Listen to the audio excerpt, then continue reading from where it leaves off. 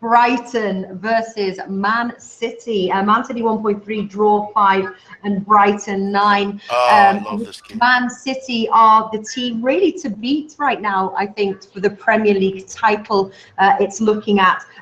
Interestingly, actually, Man City's price is increasing from when I got those odds there. The separate videos, there will be a graphic. 1.33 now. A tad more. It will be tough though for Brighton against Man City, but Brighton are at home. And then as we were talking about Flash with Huddersfield, could we see a sort of an energized Brighton at home? What do you think there, Flash? Brighton's all about keeping clean sheets. All their strength is in their organisation and their centre halves.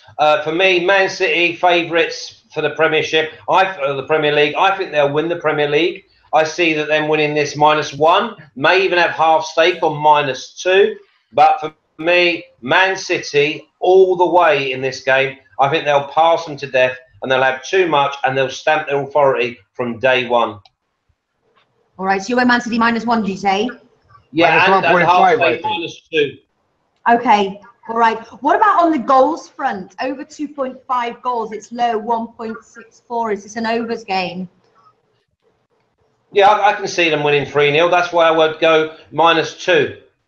Yeah. Okay. And what about you, Alex? Any bets for this match? Yeah, Brighton. I think that they will struggle to defend. They will defend. It's defending like defense, like what Flash said earlier. From basketball. Manchester City, the pressure is on them. They are the favorites all over the online bookies to win the trophy this year. Pep Guardiola, second year in the team, so he should demonstrate something to win at least one trophy or even more than that.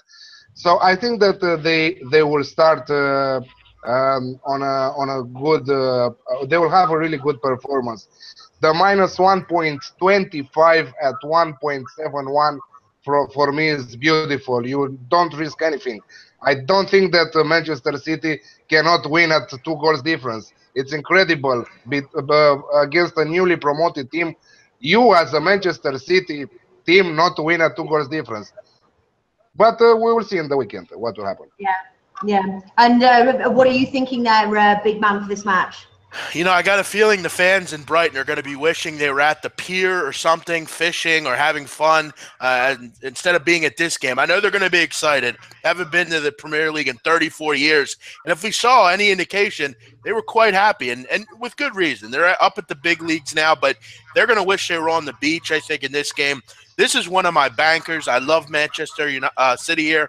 -1.5, 1.96. I mean, just so many options for City. He added Kyle Walker to go with John Stones and company and Otamendi.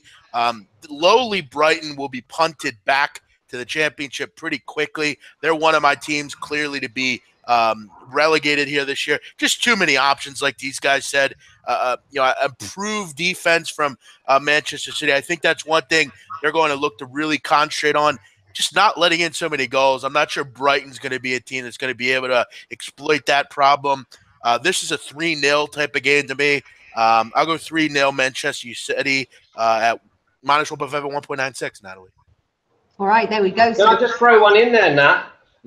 Also, the type of side that Brighton are, they might try and get rattled into Man City. So there might be a small little angle here for a red card to be shown in the game, because I think that they're going to be so much sort of slower than the Man City's passing. I think that there is definite 2 yellows or a straight red in this game. 5.5 for that, Flash. There you go.